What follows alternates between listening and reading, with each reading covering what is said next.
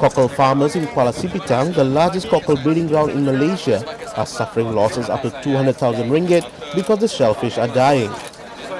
According to the Kuala Sepetang Cockle Farmers Association, there has been a drop of about 90% of its cockle yield and it was getting lesser by the year.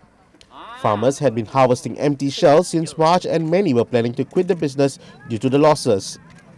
Preliminary laboratory reports of water samples taken from the river during a recent site visit by the State Fisheries Department have shown a high amount of ammonia. Cockles can't be bred in water with high amount of ammonia. A thorough report is due for plans of restoration of the breeding ground or restocking of the cockles.